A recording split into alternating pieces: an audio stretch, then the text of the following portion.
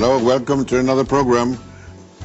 Now, about the where we left off the last time, we are saying, and we now know when we talk about the mind and the differences between right and brain hemisphere, that everything that has taken place so far had to first take place in the world of the mind before it could appear in the world of physics.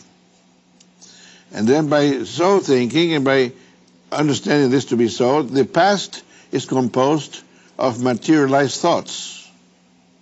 The present is the processing of materializing thoughts. The future is composed of conceived thoughts, not yet materialized. So everything has to do with thoughts first. If it doesn't happen in the world of the mind, it will never happen in the world of physics. That's how important mind is. And to think that Papa and Mama did not teach us how to use our minds at the proper time. When is the proper time to learn to use our minds, to learn to develop the use of the right brain hemisphere? It's between 7 and 14 years of age. While we're developing the second antibody cycle, when human intelligence comes on the scene, the analytical processes, the deductive faculty of mind appears on the scene. Now that's when we should have been taught how to use our minds and there make an impression, make points, establish points of reference using the right brain hemisphere so as to never forget ever again how to use the right brain hemisphere. But this did not happen. We seem that by natural means we took the path of least resistance, using our biological senses to be attracted to see new things and label them, to hear new things, new sounds and label them, and the same with the other senses, trying to saturate the use of the biological senses. But we never established points of reference so as not to forget how to again or keep on using the right brain hemisphere. We bypassed it. Now, looking into the reasons why we are not moving in the right direction is because we're not spiritual enough. Now, what happens when we develop our spiritual factor? You see, the spiritual factor can be enhanced, can be strengthened. The stronger your spiritual factor, the further away you are from the animal level. Animals don't develop spiritual factors. How do you develop a spiritual factor?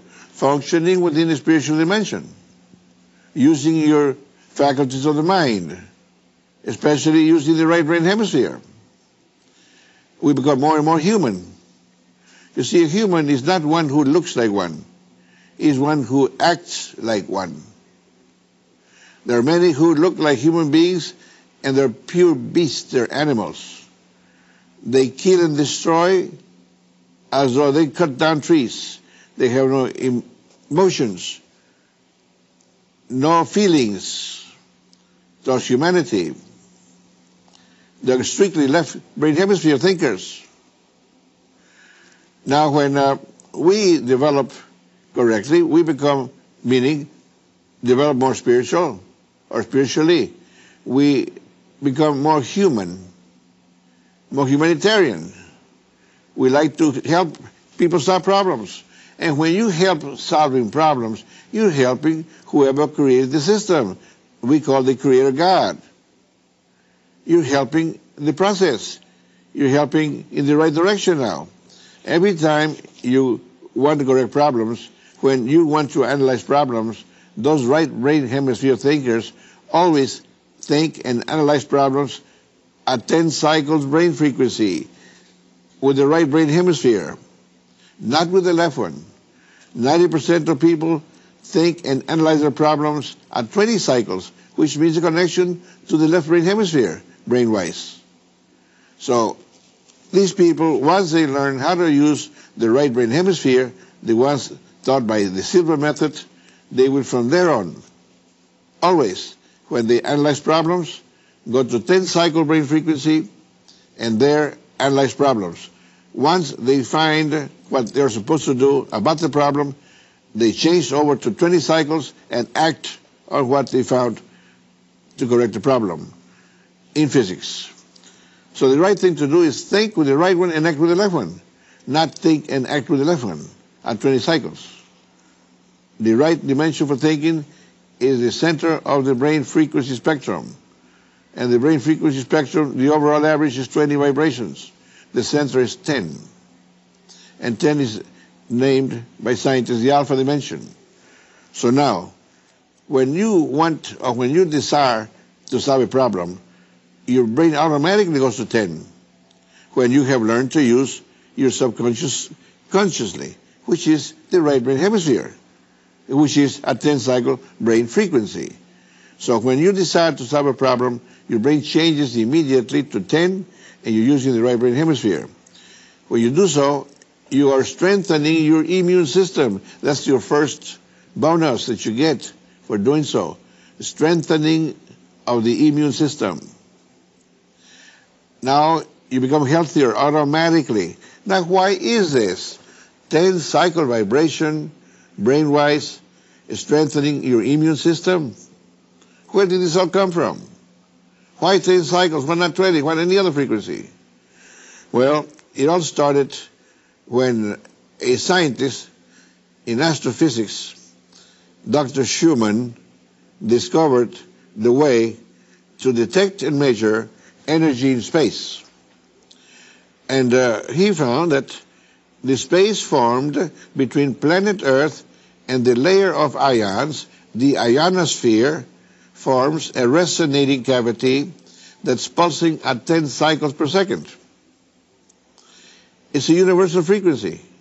Anything that pulses or is modulated, moves, has to be moved or modulated by a point of origin. Something has to cause it.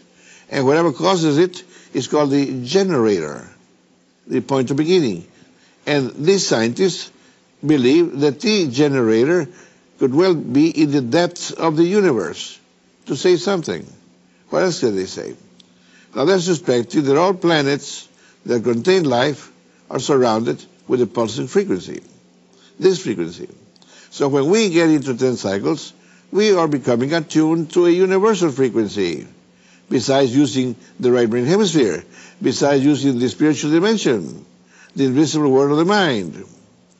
Now, other scientists have found, for instance, that taking an enzyme and destroying 90% of the health of the enzyme and separating the damaged enzyme in different compartments and placing each one in an energy field with a variable frequency, and having selected all types of energy fields, meaning ultrasonic, infrasonic, ultraviolet, infrared, electromagnetic, magnetic, and so forth and so on, to see if any one energy at any one frequency could help the recuperation of the damaged enzyme. And the only frequency that brought back 90% of the health of the enzyme was the weak magnetic field pulsing at 10 cycles per second. And that's what's found in the space between planet Earth and the ionosphere. So what is happening here? Why was the enzyme brought back to health? In other experiments, it has been found that if you place a plant within any one of these fields, especially the weak magnetic field, then that plant will outgrow any other plant that is not within the field. Another thing that has been found is that if we destroy, let's say, cut the roots off plants and place them within a weak magnetic field, that the plants placed within this field will dry up, will shrink, and become mummified. They will not spoil. And they wanted to know why they don't spoil, like the ones placed outside of this field. And the reason was, they claim, scientists do, that is because that this magnetic field, pulsing at 10 cycles per second, stimulates the subatomic particles in matter, excites them. And exciting the subatomic particles in matter causes the expulsion of moisture that keeps it from spoiling. So now, when we get into 10 cycle brain frequency, we are stimulating our subatomic particles in matter. And our body chemistry is composed of subatomic particles. And our body chemistry is controlled by the immune system. So this excitation reflects on the immune system and charges it up, strengthens it. So every time you decide to solve a problem, you automatically go to 10 cycles, and while you're analyzing a problem, you're strengthening your own immune system that will keep you alive. Can you imagine that? An automatic rewarding mechanism created by the creator of the universe we call God? What tremendous intelligence. Every time you help God, you get a bonus. Your bonus will be better health, a stronger immune system. You see, people who learn to use the right brain hemisphere, people who solve their problems at 10 cycles, are strengthening their immune system. These people who analyze problems at 10 cycles, which is the center of 20, we call centered. People who solve their problems on 20 at the extreme end of the overall average brain frequency spectrum, we call not off-centered, but eccentrics. So 90% of humanity are eccentrics in their way of thinking. Only 10% are centered in their way of thinking, plus the ones we are helping to center with the Silva Method. Now, a centered person is more spiritual, more God-loving, believe more in God than anything else. They want to belong to some religion, doesn't matter which one. They want to belong to some religion. That's a centered person. It's a human being, a more properly developed human being. He's using the faculties that God gave him in the proper dimension, in the proper manner. And for that, he does not attract psychosomatic health problems. So we say that centered people do not attract psychosomatic health problems. Those who attract psychosomatic health problems are the eccentrics.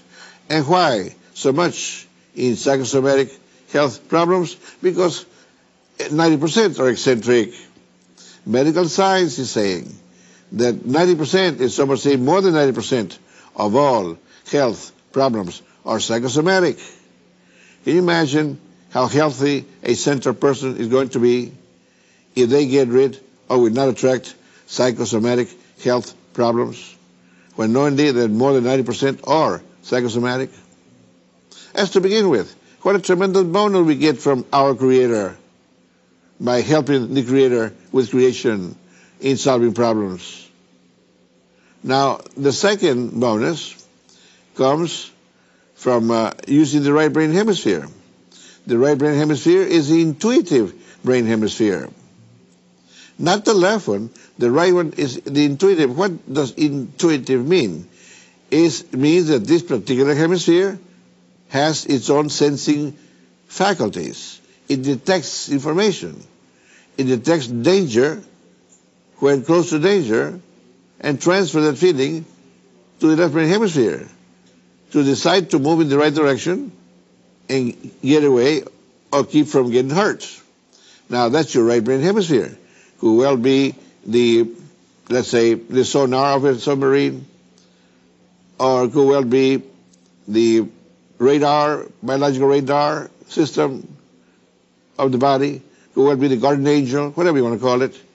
It keeps you safer, meaning centered people rarely gets into accidents. Why so many accidents? Because 90% of people are eccentrics. That's why. Another bonus. When you are analyzing problems at 10 cycles, not only are you more spiritual, not only you're healthier, but now you're safer. Now, another benefit that comes from using the right brain hemisphere, which is the intuitive one. And because of intuition, you're going to be right more times than wrong. And eccentric is more times wrong than right. And being right is good luck. Being wrong, making mistakes, is bad luck. And because of ignorance, if you did not know any better, ignorance does not exempt you from suffering when you make a mistake because of ignorance. So then, meaning a centered person is more successful in life because they don't make as many mistakes. Dr. Ryan used to say. He was the one that formulated the mathematics of probability. He used to say, by guessing alone, an eccentric, he's talking about eccentrics, you write only 1 out of 5. Then we find that the center person can be right 2 out of 5, 3, 4, and 5 out of 5 sometimes. That's because of intuition. Which means an eccentric getting to 5 different businesses, maybe he's going to fail on 4. If he selects 5 business partners, maybe 4 going to go sour on him. To get married, he got to marry 5 times, to hit the right one too, because that goes along with the same selection by intuition. A center person, the first woman or man for life. Not that you have to get married 5 times to find the right one. Eventually, that's for eccentrics. Why the rate of divorce is so high? Because 90% are eccentrics. If they're all central, this wouldn't happen. Again, moving in the wrong direction, because 90% of humanity are eccentrics. We need to help these people learn how to use the right brain hemisphere. And that's where our method comes in to be.